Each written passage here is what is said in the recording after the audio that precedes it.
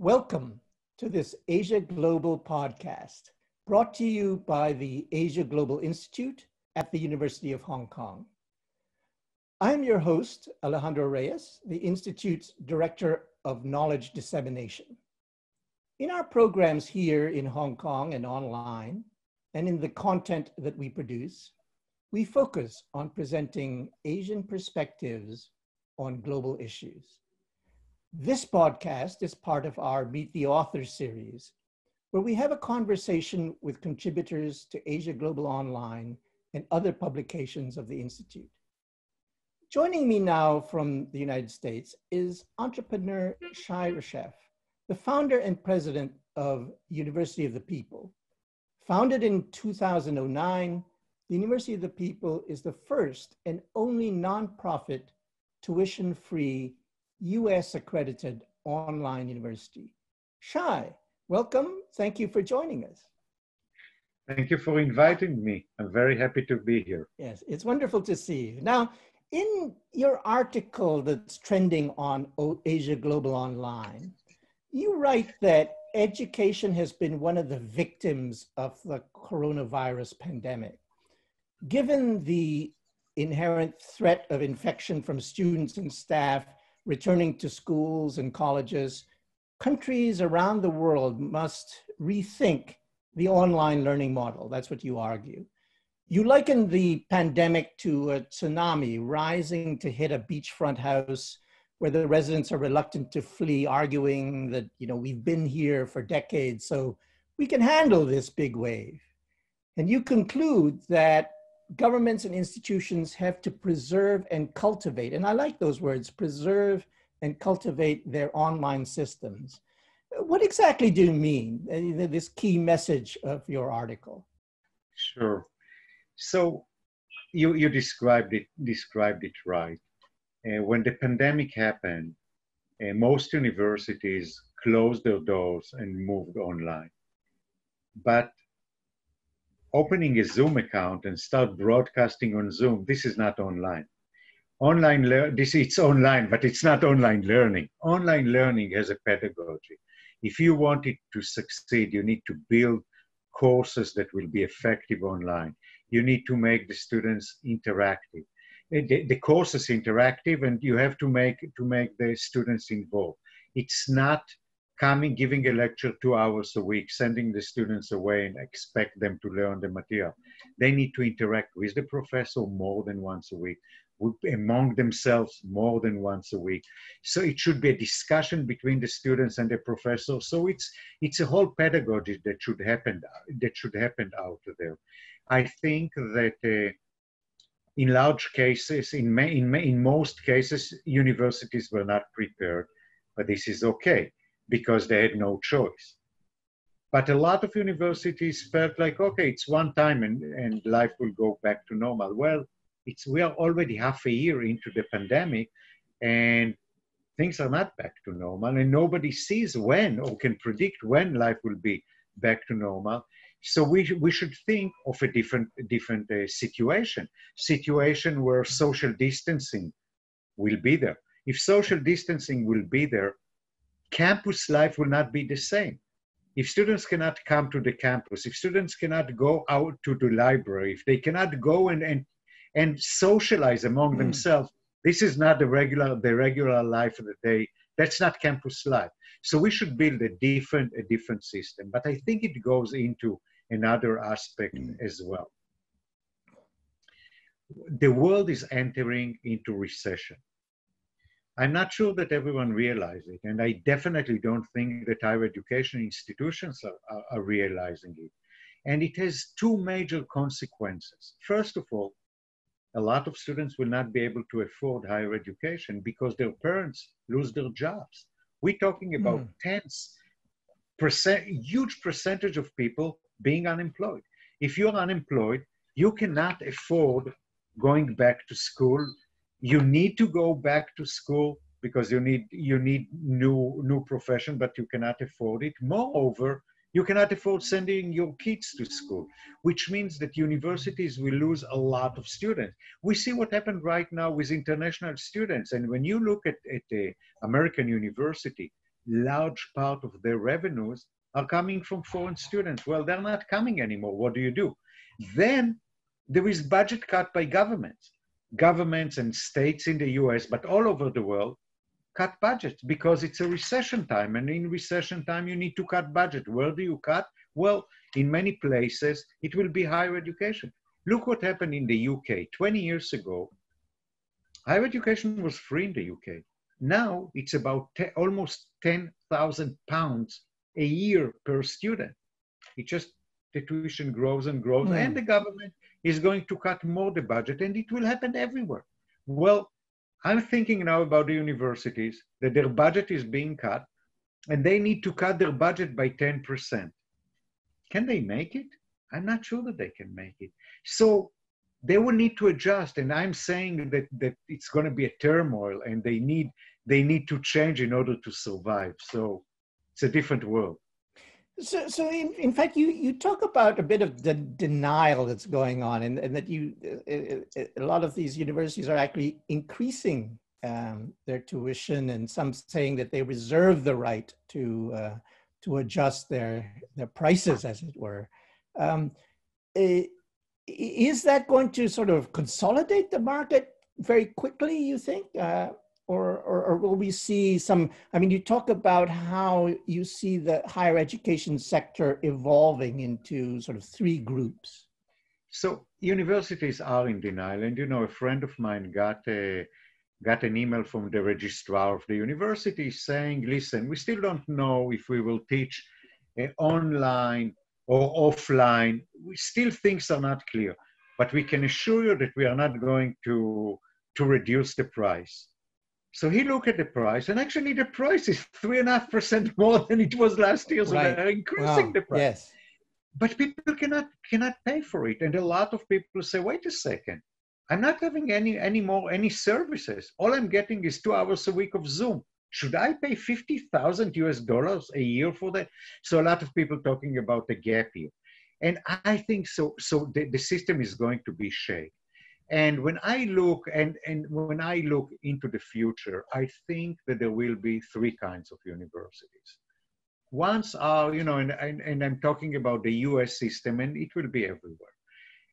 The top universities, when you look at Harvard, if Harvard will come tomorrow and say, guys, I want to charge $1 million a year in order to study with Harvard. Believe it or not, there will be enough people that will be willing to pay $1 million a year just to have the Harvard title on their name. Then the other side will be universities like us, like University of the People, tuition-free, quality education, that actually you get great value for your money, quality education with a fraction of a price of the top universities. My argument is that all the universities in the world will need to decide, if I'm not the top one and not the bottom one, where am I in the spectrum? And the spectrum will be, some universities, you will come and say, I want to study in my local university, to study with my friends, guaranteed that I'll find job where I study. So I'm willing to pay to study in a local university. Well, what's the price for it? Because you have tuition free. I'm willing to pay more in order to study in my localities, but how much is it? I want to study Greek. And my university is the best university in the world to teach ancient Greek. And that's what I want to study. Well, okay. How much am I willing to pay for this university? I don't know. But universities will have to find, first of all, what's unique about them, what make them special, and what's the price point. So it becomes a commodity, right? Different offering with different prices. So I think that universities will have to adapt. Some universities will have to merge because they don't have any added value. And the only way for them to survive is to merge with other universities. Other universities will have to go online and lower their price dramatically. Other will have hybrid, half online and half face-to-face, and have a different price point. So I think that the world is going to be shaped. I think, we offer the universities to go the first year online. That was one of the offers that we gave. Because if you go online, tuition-free online, you tell the students, listen, take my courses first year tuition-free, pay only and come to me, come to the university for only for 2 or 3 years spending on the university, save this part of the cost. So by that, you lower the price to the students by 1/3 or 1/4, depending on the system. And for the university, we're telling if you're a selective university, take more students for the remaining years so you will preserve your revenues and you will succeed. But things must change. You need to see what makes you unique, how you survive in a future which is not going to be the same as it was. I love your example because one of my brothers teaches ancient Greek at secondary school and university. So it's a great example that really speaks to me. Now, I'm wondering if you could talk a little bit about University of the People, because you already mentioned some about aspects of UOP. And you know, when I first met you last year at a lunch and we sat together and you described University of the People, it really blew my mind. I'm wondering if you'd tell us a little bit about how you came to start University of the People and what's sort of the mission of it? So I was involved in for-profit education for over 20 years. And I was in charge of tens of educational programs for hundreds of thousands of students from kindergarten actually to university level. And at one point, we decided to open the first online university in Europe. And it was through partnership with the University of Liverpool, and we deliver University of Liverpool online degrees online. And that's where I saw how powerful online learning can be, because we had students from Hong Kong staying at home, keeping their jobs, and still get University of Liverpool education.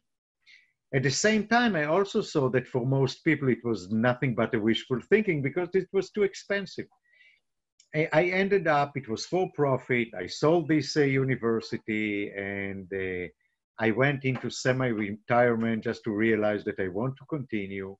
So I looked around and I realized that everything that made this University of Liverpool online is so expensive is available for free. Open source technology, open educational resources, content that professors produce and put online for the rest of the world to use for free. And the new internet phenomena where people were willing to teach and learn from each other for free.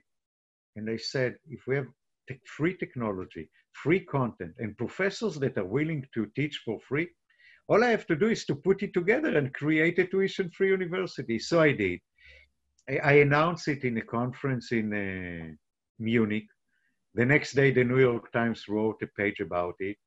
And the following day, I already had hundreds of emails from professors who wrote me and said, this is a great idea. We want to make it happen. And they made it happen. So, so the idea of the university is to open the gates of higher education to every single person who deserves higher education and cannot do it, either because it's too expensive, either because they live in countries where there aren't enough universities, there aren't enough seats available, either because politically they are deprived from higher education, and refugees would be the great example, or because culturally, you know, women in some countries are not welcome to higher education. And we said, let's use the internet to bring education to them tuition free. So we started in 2009. We created American University. We received our accreditation in 2014. Since then, at that point, we had 500 students. Since then, we double every year. So we started with 500 in 2014. By now, we have 36,000 students. Wow. And we see ourselves doubling next year as well. We just announced 3 days ago a university in Arabic mainly for refugees in the Middle East who cannot attend higher education. And we are there for these people. We only offer degrees that are relevant to help our students find a job. Business administration, computer science, and health science, associate and bachelor degree, as well as MBA and master in education in collaboration with the IB, International Baccalaureate. We run to large extent by volunteers. And we are very happy with what we do.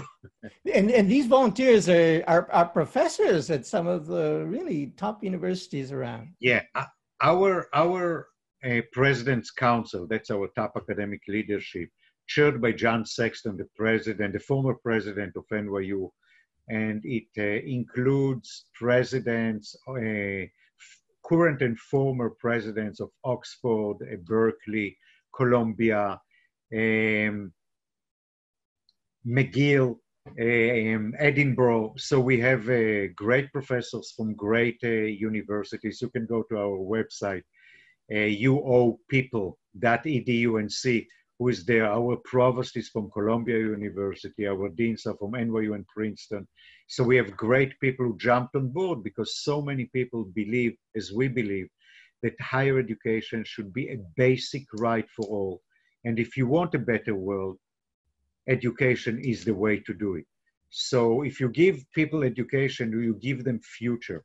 You give them, and it's not only helping them, you're helping them, their families, their communities, their countries, and eventually the world. So the more people being educated, the better world we have. And you know, UNESCO stated that there are 100 million people who don't have seats in the existing universities.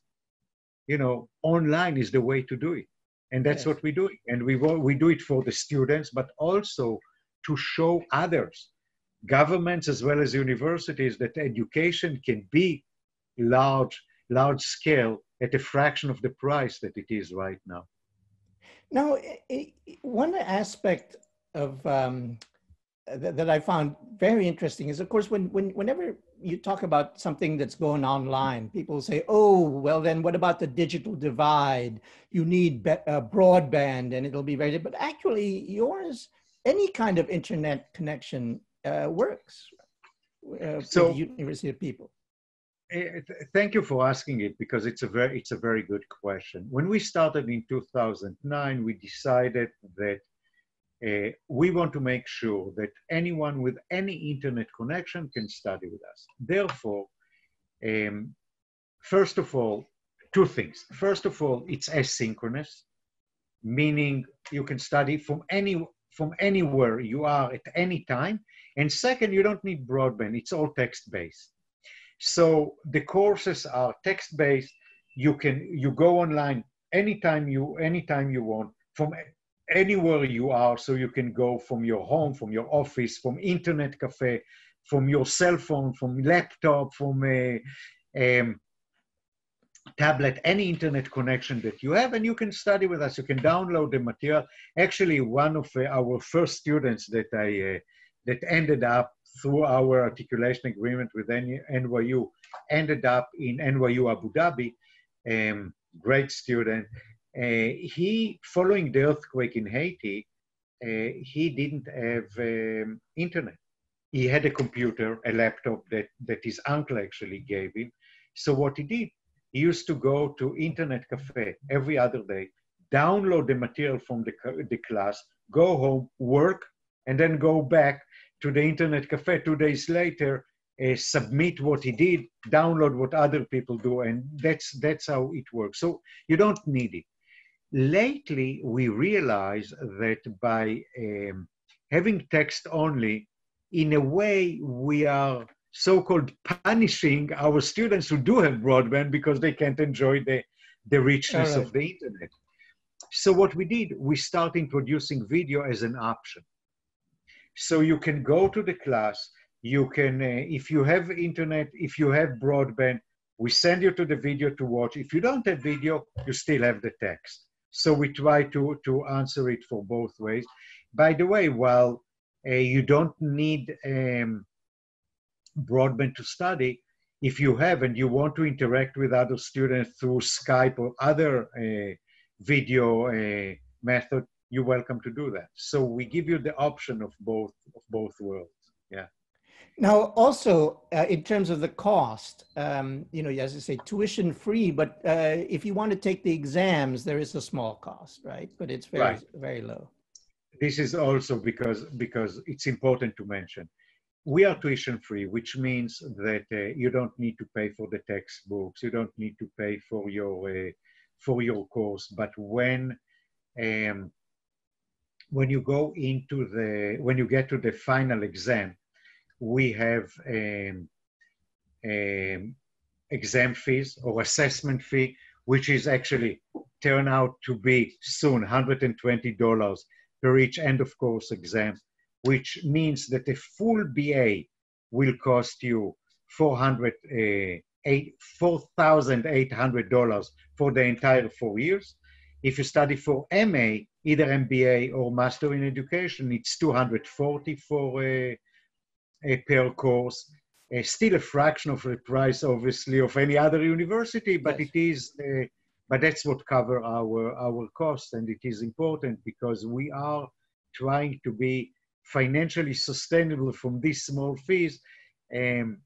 While we do always need donations for scholarships and for developing new programs, it is very important for us that our operation will be sustainable from these fees because, first of all, we don't want to be dependent on donations for our existence, but also we want to show the world how quality higher education can be at a fraction of a price of other universities and still be financially sustainable, the operation, without support of governments or donations for its existence.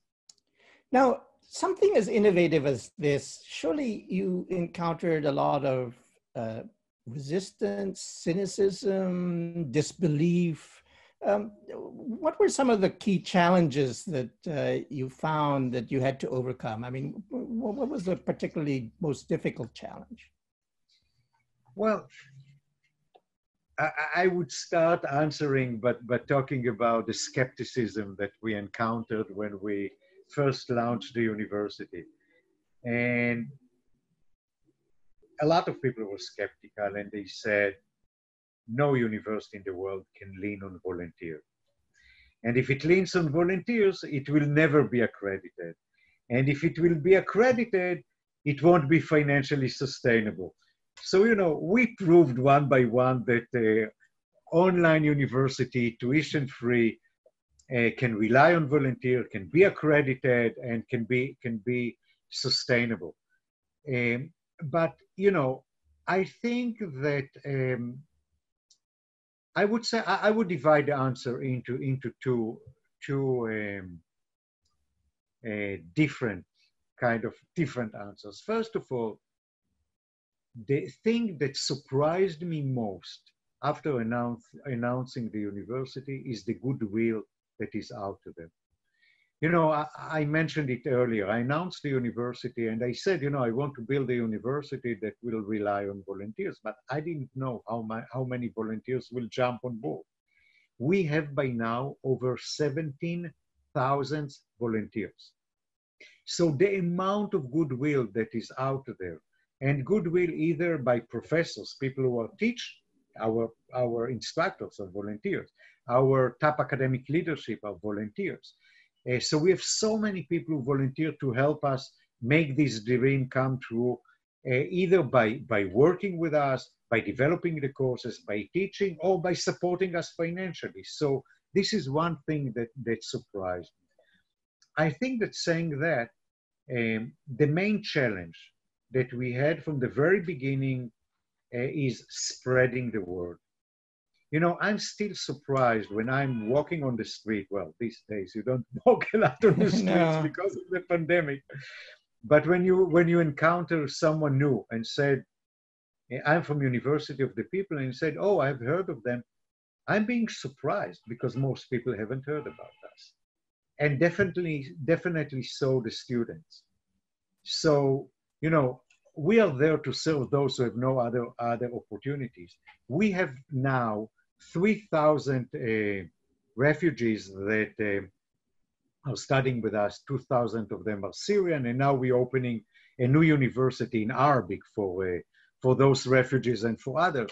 But most refugees haven't heard about us. So spreading the word has been a challenge and still is a challenge. Most people haven't heard about us. The second thing that comes with it is having enough scholarships for those who cannot afford even the minimal fees that we're charging. And making sure that we have enough scholarships is a challenge, because it's our mission that nobody would be left behind for financial reasons. And if you don't have the enough money to pay for the fees, we want to give you scholarship. We don't have enough scholarships. So that's a constant challenge that we have as well. But I guess that, so these are the main challenges.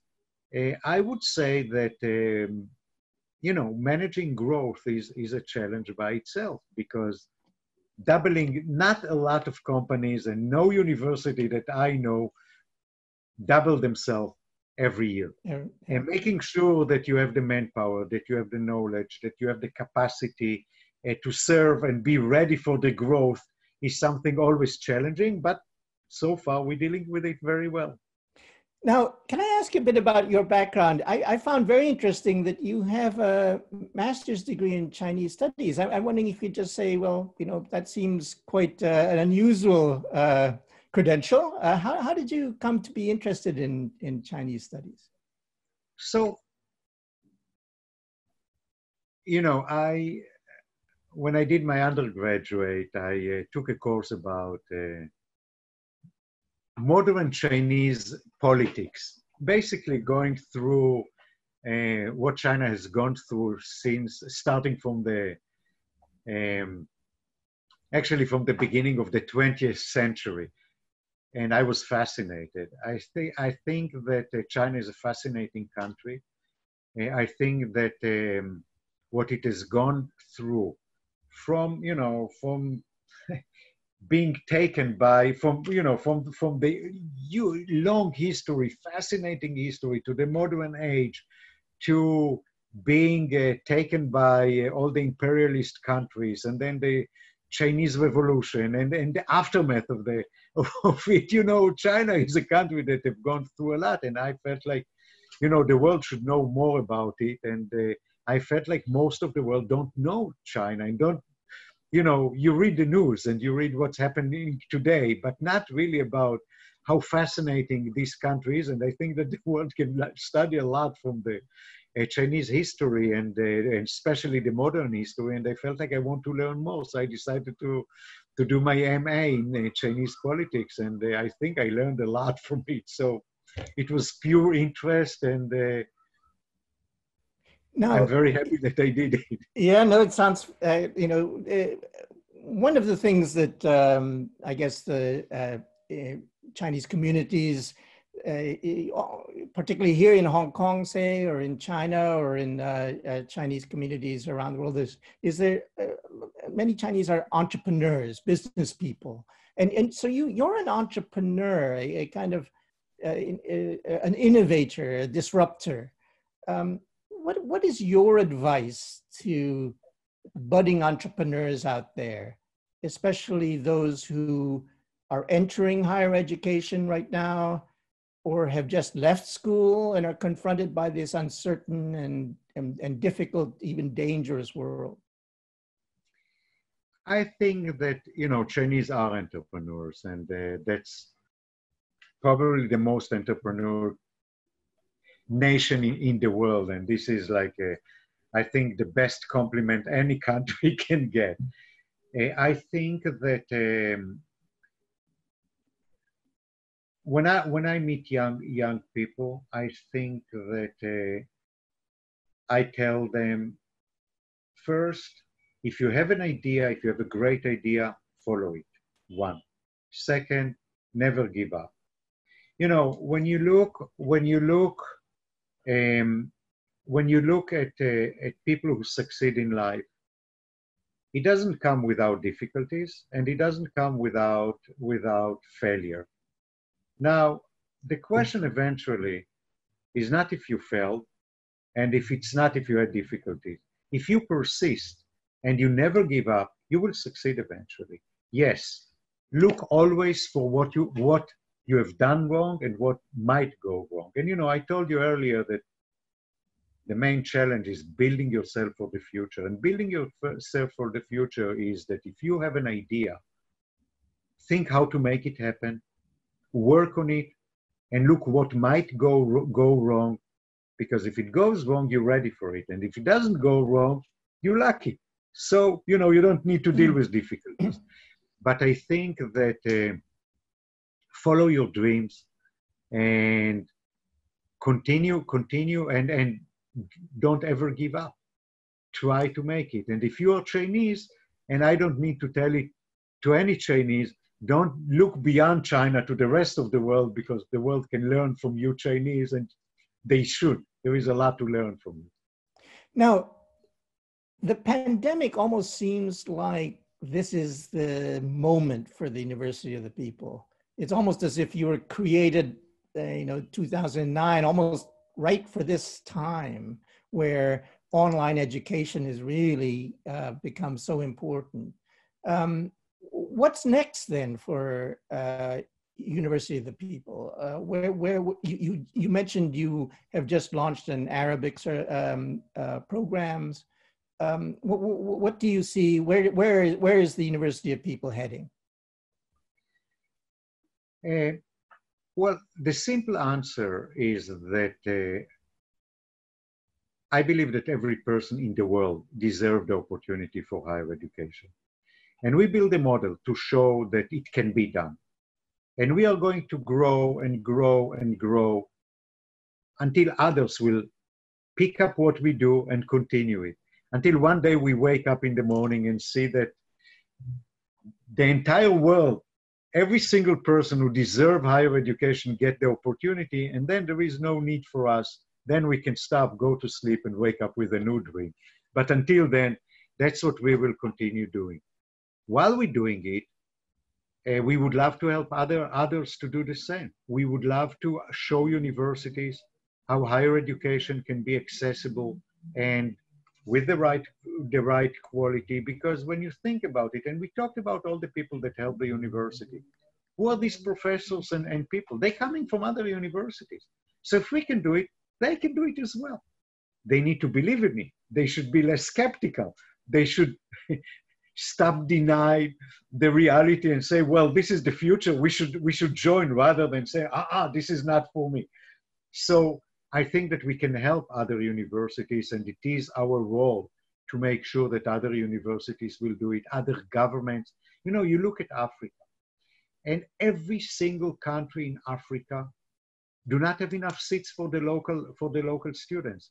Take Nigeria as an example. It's a big country, but still, every year, there are 1.5 million students who pass the university entrance exams, which means that 1.5 million students are qualified for higher education. But there are seats available only for 500,000. That means that literally 1 million students qualified for higher education are being denied. This is a lost generation. Now, how many universities do they need to build in order to serve these million people? Or they can do what we do.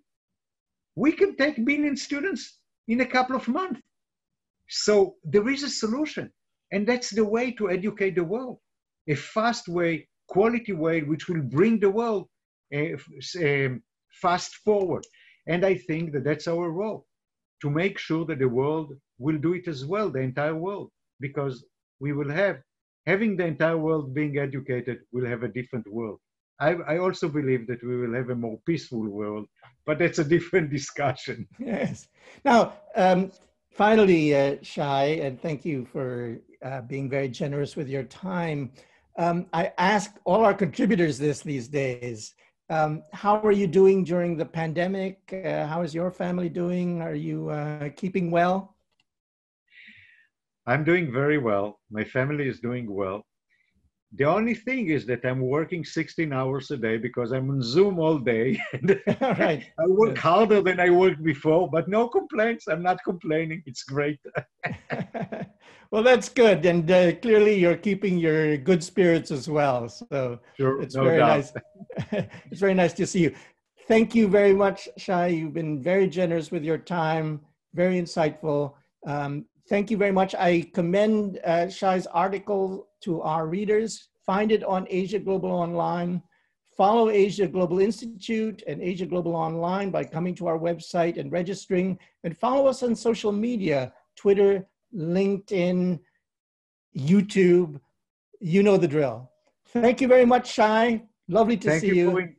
and thank you for inviting me. It was great talking to you Yes. and well done. Thank you. Yeah, cheers. Thanks so much. Cheers. Bye.